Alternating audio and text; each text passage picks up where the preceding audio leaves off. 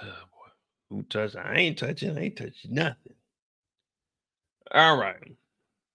Good old Monet. Now, we didn't get to talk about Monet Friday. Right now, she's going through it, though. We don't know where Janet's at. We know Monet wants to get back in the game. And Drew was going in on her this week. Man, Drew didn't give a damn. Drew like, no, no, no, no, no, no, no, no, no, no, no, no, baby. No. No. If you tell a lie to me, Monet, I'll go crazy. I'll go crazy.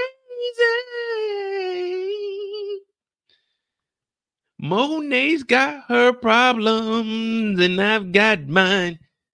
She be lying to her kids, making breakfast. She said Diana's baby was a blessing, but Kane came and said it's the dumbest thing she could do. Don't leave. Monet told Kane, don't leave us, Kane. Please eat your eggs and stay. Don't leave us, Kane. No, no. Now, Monet is one of the biggest liars that we've ever seen. And you can't call a Tejada a liar unless you point the fingers at the top liar, the top Dandada, not Lorenzo, RIP to the brother, but you got to look at Monet. You got to look at Monet. Monet coming here fly as hell for breakfast. What they say, what the young people be saying? She ate. Monet ate. Auntie Mo, I'm Uncle Mo. Auntie Mo, Uncle Mo. You know what I'm saying? Now, Monet wants to get back in the game. She's been saying this for weeks. She's on paid time off.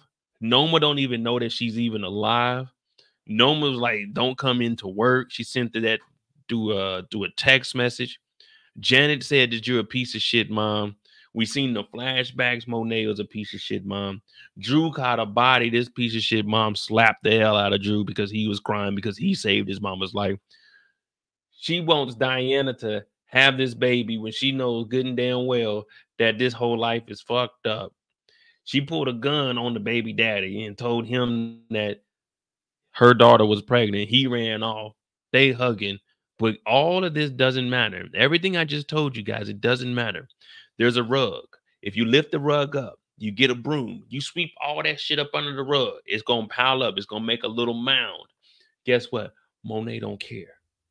Because Monet is only worried about Monet. And survival is a must for Monet. She still wants to get in the game. She still wants her daughter in the game. She still wants her son Drew in the game. She still wants her son Kane, who is fucking the ops, in the game. She don't care who she endangers. She don't care what you got going on. One thing about Monet, I don't give a fuck about those kids. Y'all are adults and y'all still gonna listen to me like y'all in elementary school. Monet don't give a fuck. She's willing to risk it all. Monet killed Poppy. Monet killed Gordo. Monet killed Zeke. Yeah, I said Monet killed Zeke. Monet killed Dante. Monet killed Mecca also. Monet is knocking niggas off. All for the love of money. She got shot up, and the first thing she could think about in the hospital was, "Ooh, I can't wait to get back in the dope game." Now, the game has changed. We don't even know all these players. Monet got shot, woke up, and there's a nigga named Zion on the block. Monet got shot, woke up. There's a new detective named Don Carter on the scene. Monet got shot and woke up. Both of her sons have moved over into the Noma organization and have significant roles. Monet got shot and woke up, and her daughter Diana was pregnant. Monet got shot and woke up, and we revisit her past. Monet got shot and woke up, and her snitching ass cousin Janet was living in the house telling her she's a piece of shit. Monet don't care about none of that. She recovered and wanted to go back to work the very first day. She didn't throw a dinner party or a breakfast party for the family to come over here and rekindle their relationship. She brought them over after the dinner where she found out that her 2 kids put a hit out on her. She chased them about the house. She pulled a gun on them just to have breakfast with them after that dinner where she wanted to get them back in the game. After all that transpired, she still said, come on over for breakfast and let's talk about how we can get the Tejada organization and the Tejada family name back up in these streets of New York. Monet Tejada might be the most ruthless, selfless, and selfish mother in the power universe.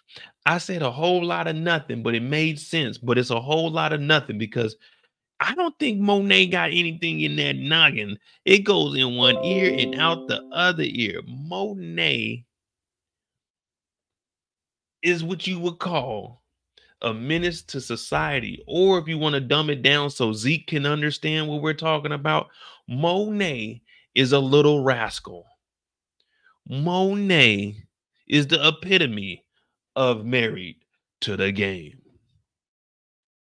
No matter what's going on, Monet don't give a fuck. Don Carter came to the house and said, I know about the niggas that shot you. I know about your connection with Tariq. In one ear, out the other ear. What did she say? I got to get in the game. We went into this mid-season finale thinking we was going to learn something. Monet apologized to Drew just to tell Drew, look, I apologize, but look, nigga, that's my bad. I fucked up. Now we see where Diana gets it from. Diana put a hit on Monet. We're sorry, we didn't mean to. Diana put a hit. Well, she gave Tommy the information, basically put a hit on Tasha. She told Tariq, my bad. I didn't mean for that to happen. Tariq said, what the fuck you mean you didn't mean for that to happen? All of this is transpiring. But we now realize Diana gets this from Monet. Monet said, you know what, Drew, I apologize because Drew went off on her at this breakfast table. Drew said, no, you got to hear this. You fucked up, Monet. And until you accept your fucking responsibilities and accountability for yourself for how you treated us growing up, then fuck you. She said, my bad. Look, my bad. My bad, Drew. I fucked up. That's on me. My bad. I raised y'all wrong. But look, real quick, if you interested in getting some money, you trying to move some work, you trying to move this pack, what you trying to do?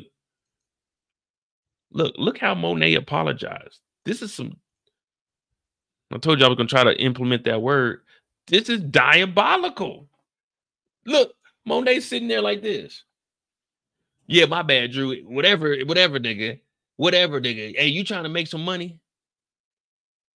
Look, there's no remorse on this face.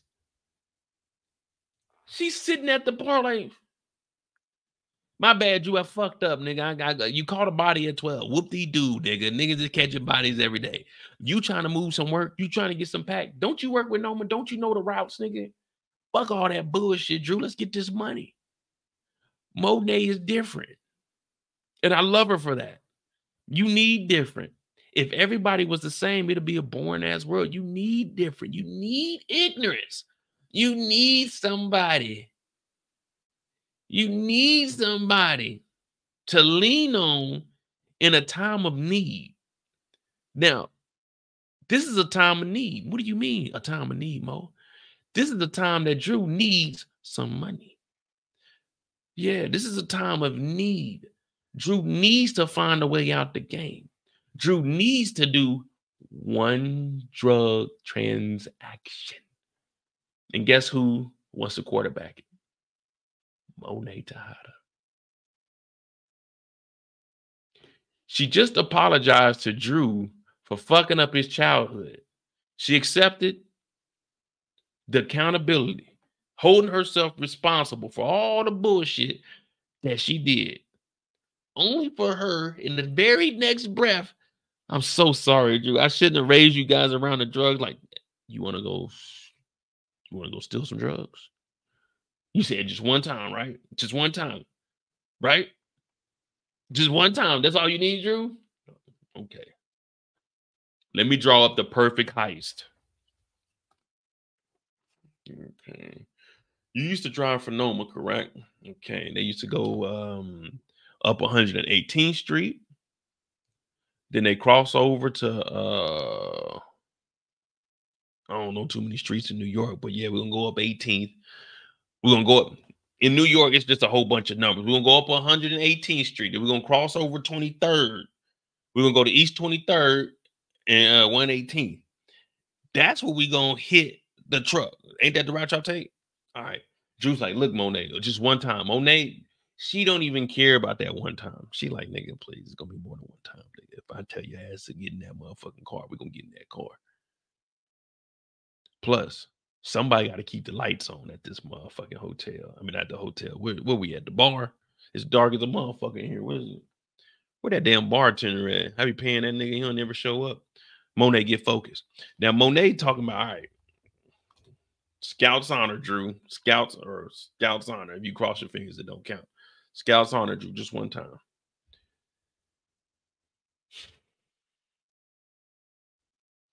This is how unserious Monet is.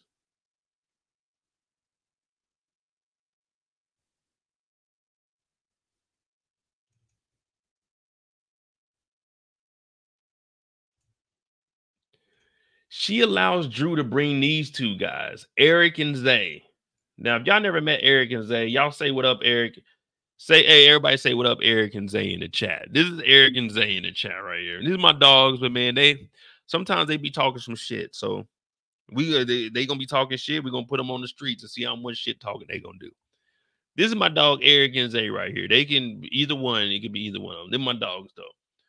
But look how Monet's interviewing them. Monet's sitting at the bar.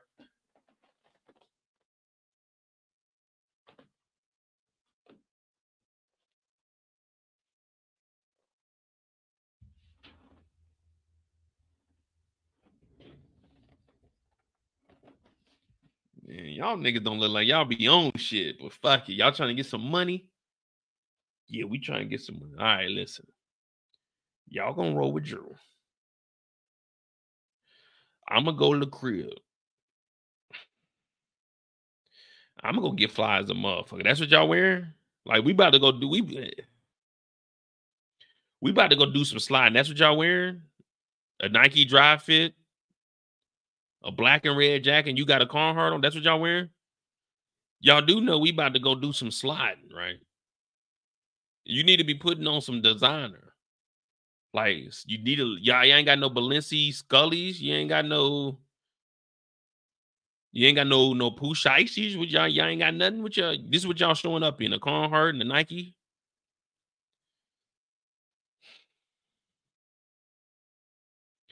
Monet's not focused on the right shit, man. Monet's like, all right, we can take these two niggas, but I'm gonna go home. I'm gonna put on some. I'm gonna put on the Louboutins. I'm gonna put on the Louboutins. I'm gonna put on the motherfucking panda, the panda mink. We're gonna do Dolce pants. We're gonna mismatch designer today. We're gonna do the Dolce pants with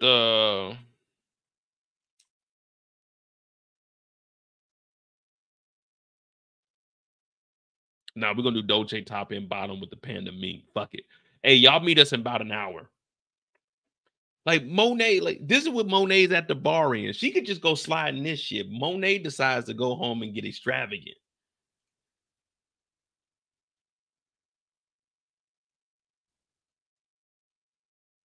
Long story short, because this is Monet's story.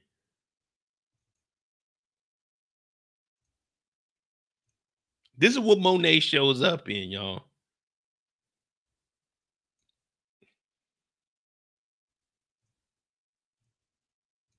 No, like let's be serious right now. Let's just be serious just one moment.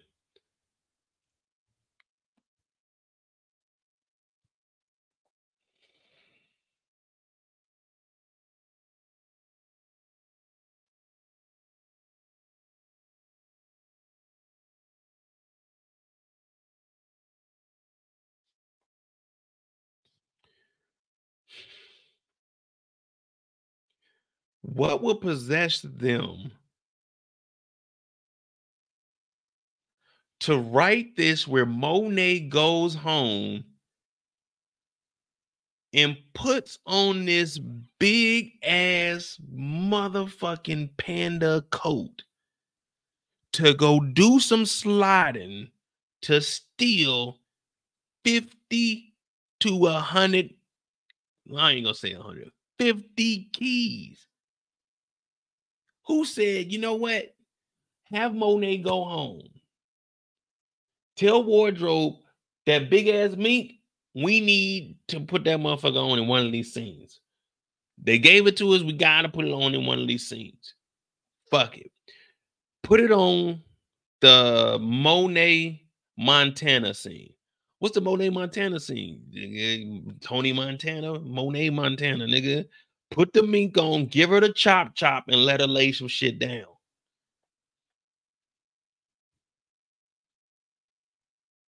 That Corella DeVille jacket. 101 Dalmatian code, Nicola.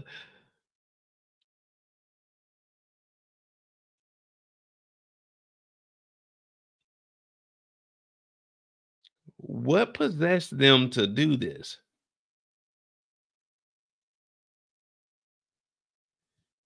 I know when y'all was watching it, y'all, I couldn't have been the only person like, man, wait a minute. We just put together a plan. We just got 2 Goonies. We about to go rob some drug dealers. Why is Monet gonna be in the darkness with all white on? We can see that. You can't run in them hills.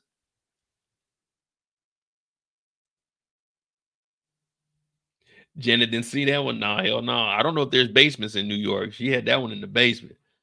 Either that or Monet just picked that motherfucker up. Sometimes you got to pop out and show niggas. Certified boogeyman. Monet the one up the pole on them, up the skull on them. Well, anyway, Monet popped out with this big ass panda on. Panda.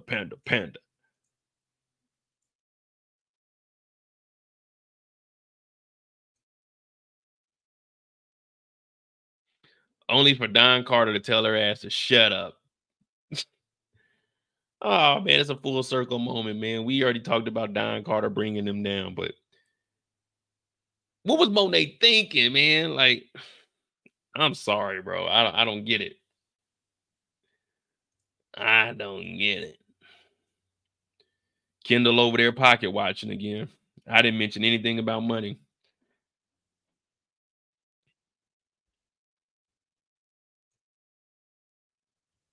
Now these fools are in debt. They went from having no work to getting some work. Well, I mean, they get to make 65%. Let's just say 50 bricks, 25K. Now we're gonna do some pocket watching. But it ain't really pocket watching. 50.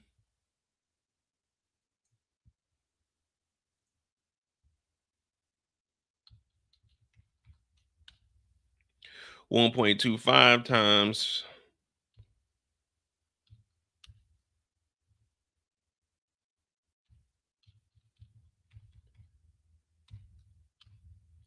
So they'll make, if it's 50 bricks at 25,000, they'll make 812,500, and then Carter would get 437. Golly.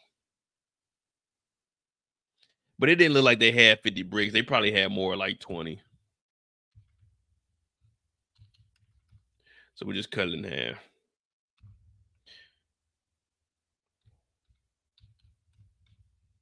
$175 to him.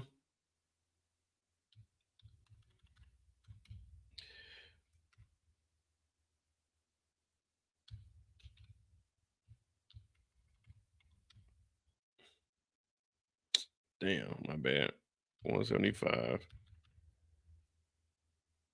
minus 500,000. They'll make 325. He'll get 175. That's a lot of money.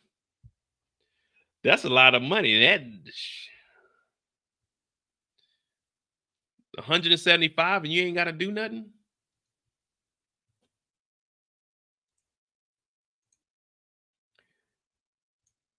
$175 and you ain't got to do nothing. That really ain't that bad, to be honest with you. Now, hey, now I see why Don Carter want that money. Yeah, that was diabolical, y'all.